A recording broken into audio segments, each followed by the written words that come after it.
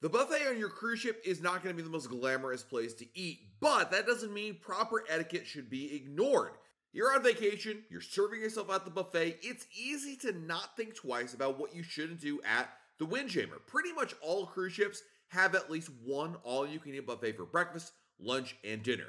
And on Royal Caribbean, the buffet is complimentary. And of course, for most ships, that's the Windjammer. An Icon of the Seas actually has two buffets with Surfside Eatery. But no matter which one you're going to, there are certain do's and don'ts you need to understand, and today I wanted to give you a list of what to expect. Let's start with number one, and that is don't forget to reserve a seat. It's actually a really good idea when you walk into the Windjammer. One of my favorite tips is to find a seat before you start scoping out the food that's there. Unlike, say, the main dining room, there is no assigned seating. It is first come, first serve, and if you're not quick enough, you might have trouble finding and saving a seat. This is especially true for breakfast, which can get very, very busy. At peak times, it gets crowded and finding a seat can be a little more difficult. So my strategy is to look for a seat first when you enter and then go and get your food. You can use a water bottle, a book, a jacket, or even a child to hold the seat while you go and grab some food and then switch off and whatnot.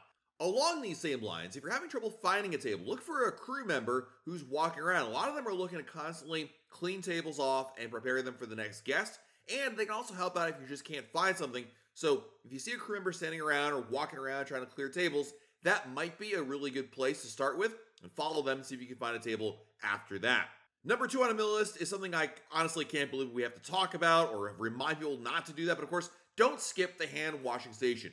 Before you enter, make sure you stop at the hand washing station to wash your hands. Nearly all Royal Caribbean cruise ships now have a hand washing station.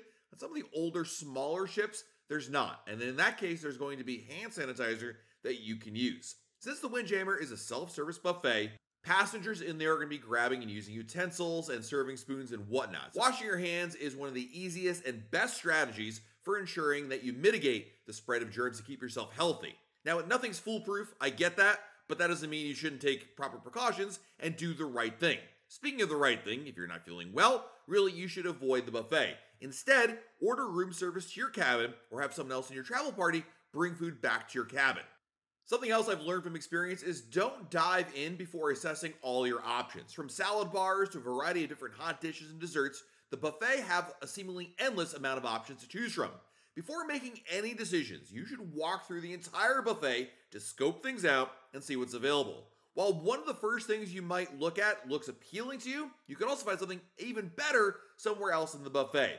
And if you fill up your plate too early, you'll likely end up wasting food. Moreover, options tend to change daily, especially for dinner. And if you're like me, you don't want to miss out. You're going to have that FOMO of going out there, grabbing a plate full of something, and then realizing, oh man, they didn't realize they had that other food over there. So don't get stuck to one option, but rather open up your taste buds and save room to try many different types of dishes.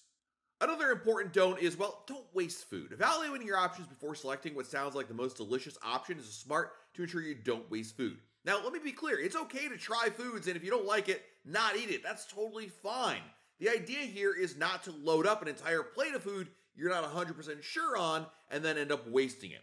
Even if you feel like you will eat everything that you put on your plate, it's a better idea to start with one plate of food and return to the buffet for seconds if you're still hungry. Plus, you never know if cravings will change. Maybe that pasta you grabbed will satisfy your need for carbs and you'd rather get a side salad or vegetables later on. Rather than assuming you'll want 3 pancakes, eggs, hash browns, and fruit for breakfast, maybe start with what you know you'll eat. You can always go back and get seconds, thirds, and fifths. Avoiding waste is not only the polite thing to do, it's also a really good way to obviously cut down on general waste for the cruise line, but more importantly, ensure that you're also not overeating and basically just not being a glutton. Another really important don't you might not realize if you're brand new to cruising is don't reuse the same plate. Reusing your plate is a big no-no at all buffets, including on land anyway, because it can lead to cross-contamination and the spread of germs. If you're finished with your plate of food or just unsatisfied with what you got, leave your dirty dishes at the table and grab something else to eat.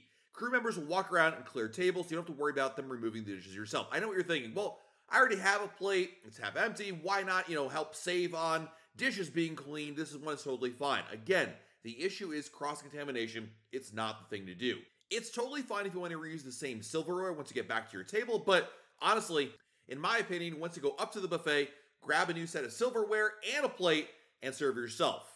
Speaking of buffet faux pas, don't grab food with your bare hands. There are serving utensils available for a reason. Even if you just wash your hands and are sure they're clean, it's still considered impolite to grab food from the cruise ship buffet with your hands. If the roles were reversed, you would not want to eat food that someone else has touched or maybe grazed with their hand accidentally.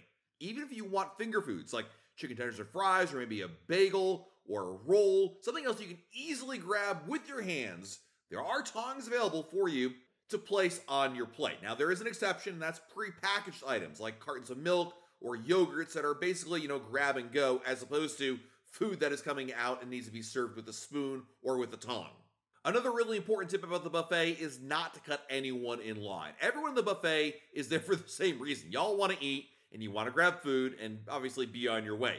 So it's important to exercise patience while at the buffet because there are lots of other people who want, of course, try to enjoy their vacation and get their food too. Now, let's be clear. There are many different islands in the buffet and there aren't necessarily defined lines. But in general, you should not cut people off who appear to be waiting for a specific station. So don't be afraid to ask if someone's waiting in line. This doesn't mean that when you first enter the buffet, you have to wait behind the line that develops at the first station and then follow all those people in. Obviously, you can go from station to station, and that's totally fine. What you want to avoid, essentially, is a line that's developed at a particular station, and you go around everybody in that line to grab something that's coming up at that same station. Essentially, it's disrespectful to your fellow guests, and you might actually interrupt the flow of traffic. This next tip is not so much a faux pas, but a really good piece of advice, and that is don't skip the made-to-order stations. Now, the buffet is great for all that food that's available for you to grab, scoop out of your plate, and be on your way. But even if you're looking for a quick bite, don't be afraid to place an order at one of the made-to-order stations. If you don't see something pre-made that sounds good, you can always construct your own fresh dish. While the cuisine itself usually varies, like there might be a pasta bar one night and a stir-fry bar the next night, you can rest assured knowing that not everything in the buffet has been sitting under heat lamps for hours, and it's all custom made and some of the best food you're going to find at the Windjammer. The made-to-order station is a good compromise for those who aren't in the mood to sit through a 3-course meal after spending a long day ashore, but they don't want standard buffet food either. For breakfast, by far the best eggs you're going to find are at the made-to-order omelet station. That is a must-do if you want eggs of any kind at the buffet. At dinner time, and sometimes for lunch as well, there are going to be various made-to-order stations, including pastas and stir-fries and even crepes sometimes. So seek them out. They're really worth the extra couple of minutes for them to make your food for you. Another don't that a lot of cruise experts talk about is don't rush to the buffet on embarkation day. Now, one of the first places people go on a cruise is to the buffet to eat lunch.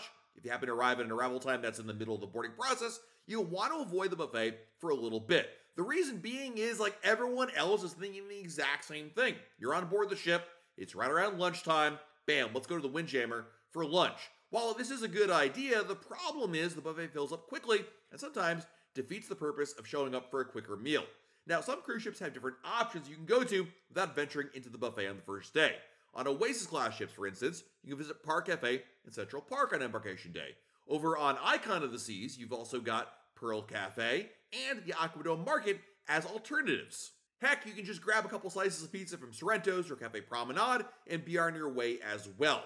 By doing this, you'll avoid lines, be able to get in and out quicker, still have a lunch, and be on your way to be able to explore the ship and take full advantage of that first day on board. Something else really important is don't be afraid to speak up if you have food allergies. Food allergies can be life-threatening, and Royal Caribbean knows the importance of having allergen-free menus.